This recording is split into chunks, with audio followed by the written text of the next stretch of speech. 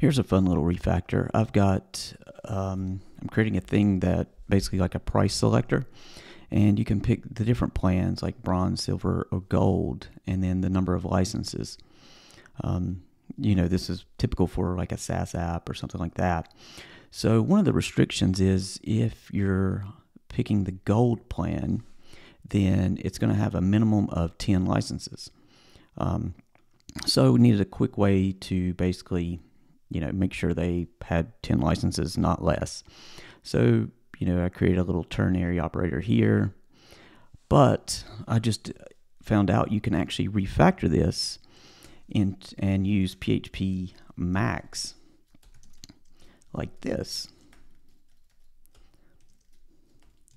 So with that, it will pick the max number between the two values, which is a pretty neat little refactor. Hope this helps.